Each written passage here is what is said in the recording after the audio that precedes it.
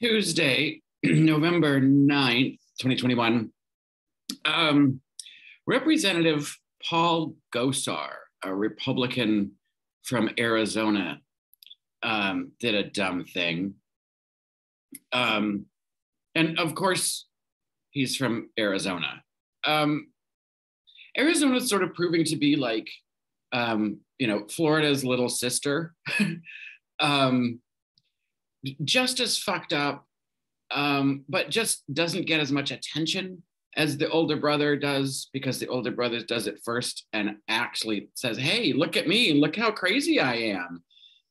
And the younger sister's like, I don't need that attention. I'm going to be just as crazy, but you're just going to slip it in from the side.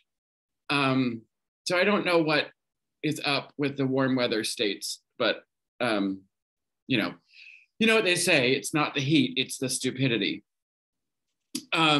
So yeah, Representative Gosar, who apparently thinks he's a dentist, tweeted out this bizarre anime that mash up with clips of military and just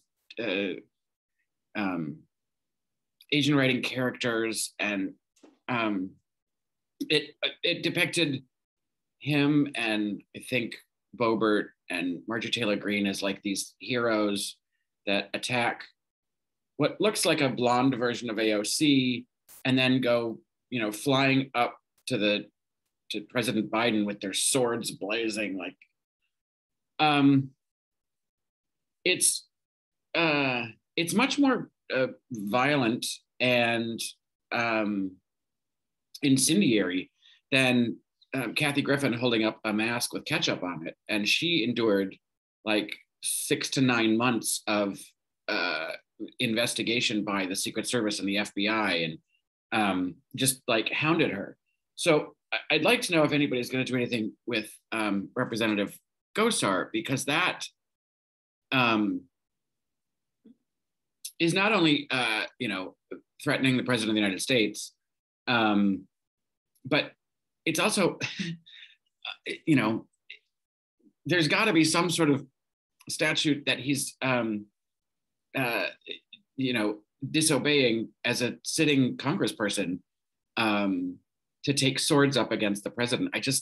The imagery is awful. The messaging is awful. His own sister has asked for the Department of Justice to investigate and prosecute him based on what she says is his mental decline. He's the same guy that his whole family, when he was running for this seat, came out and said, please don't vote for this guy. He's deranged. And Arizona went for it. So like,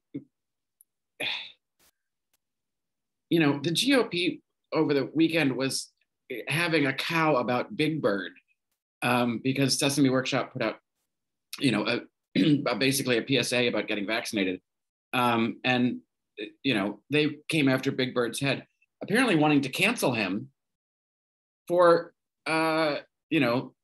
promoting community health and safety. Seems like a weird thing to want to cancel a puppet for, but this guy,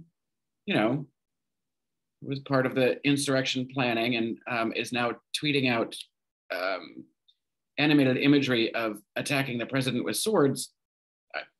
They just seem to think that he's fine.